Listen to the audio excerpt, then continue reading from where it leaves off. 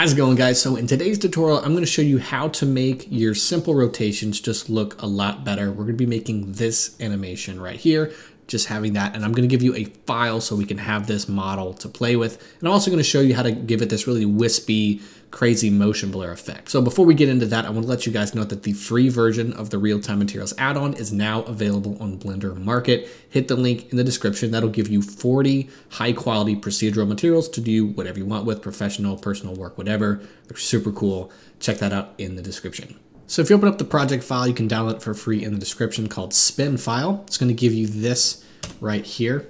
I'm going to go up here and just turn on these buttons so that you can kind of see everything we're working with. So if you hop into cycles, it'll give you this really nice look, but not animated. So we're going to go ahead and animate that. This video is all about what you can do with your keyframes to get your spinnings, your rotations, whatever, to look really good. So one very important thing is if you go to your preferences, edit preferences, and go to animation, make your default interpolation Bezier. So that's typically by default. I put it at linear a lot for loops. So first we're going to go ahead and animate the Z rotation. So here's what we want the animation to do. Do this and then rotate a bunch. It's a bit of a wind up rotation. So to give it some information, and then when it happens at the end, it's going to go back. If that doesn't make any sense, just follow along. We're going to have some fun with this. So right here, click the keyframe and go right about here, maybe to frame 13, and bring it here. And then click that keyframe. Then go all the way to about here and type in 360 times 4 or star 4. That's going to give you 1440, which actually 360 star 3. There we go. We want 1080. We want 1080 as our number, but let's go ahead and bring it farther this way and then click that keyframe. We'll go right over here and then type in 1080.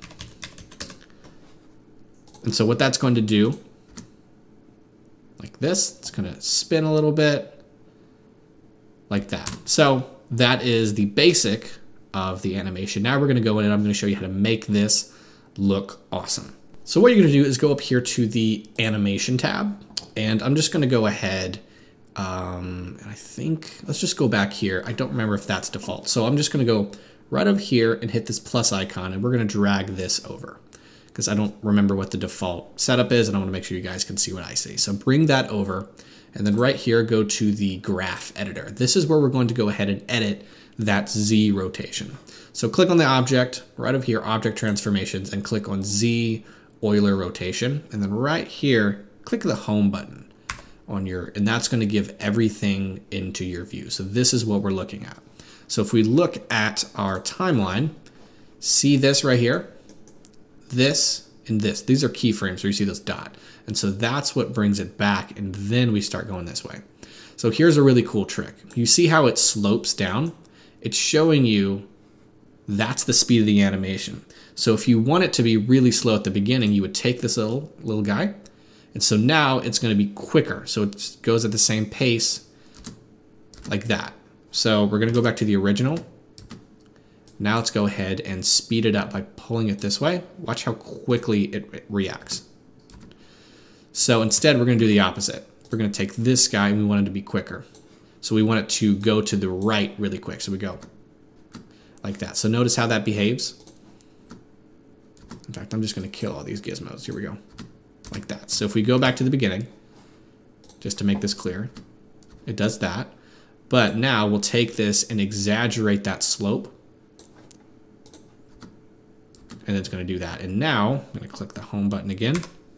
And we're going to do that with this one. We want it to start really quick. We want the animation to just wind up and then go fast and then slow down. The way we do that is we take this keyframe here and we exaggerate that slope to the max. And then check this out.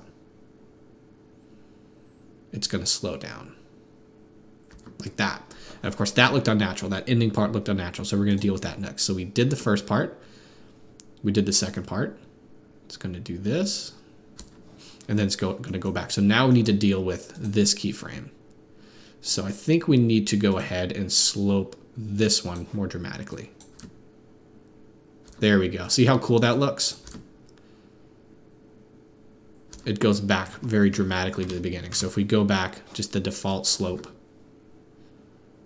like that. But now if we go ahead and speed it up to make it look more intentionally animated, like that. How cool is that? So now this is the full animation so far.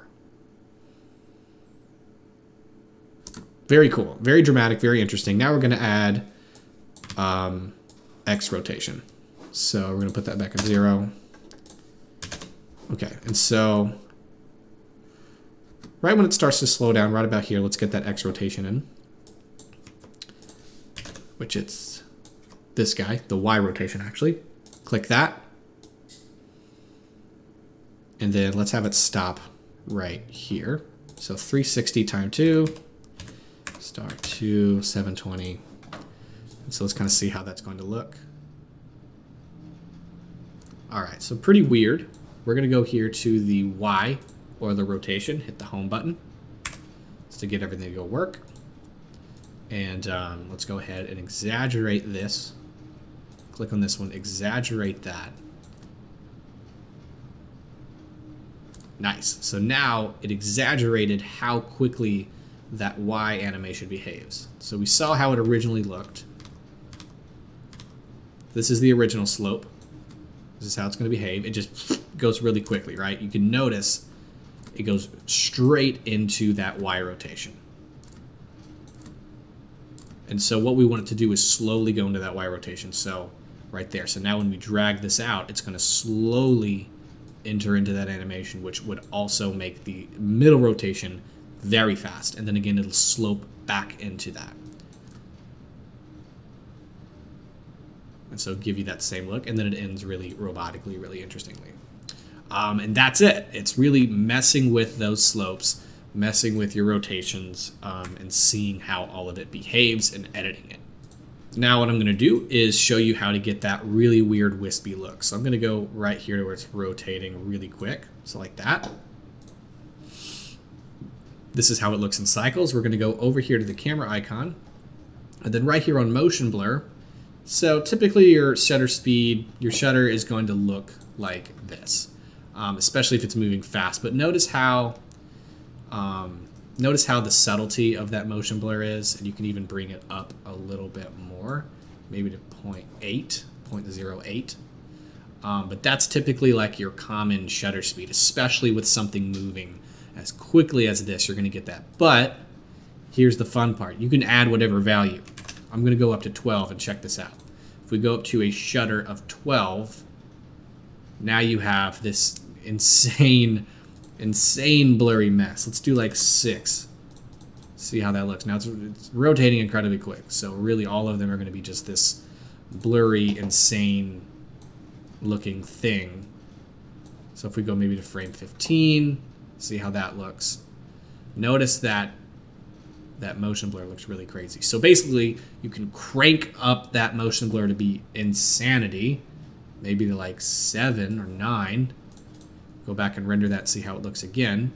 And you're going to get this insane ghost effect. It's like this triple, see this? See that? It's weird. It starts to ghost out. And then once we get to like here, where it's incredibly fast, that motion blur, of course, is going to be much more exaggerated, where now you're going to get something that looks closer to this look, and it's awesome. It's super cool. It's super awesome, and that's the easiest way to get that weird, interesting look.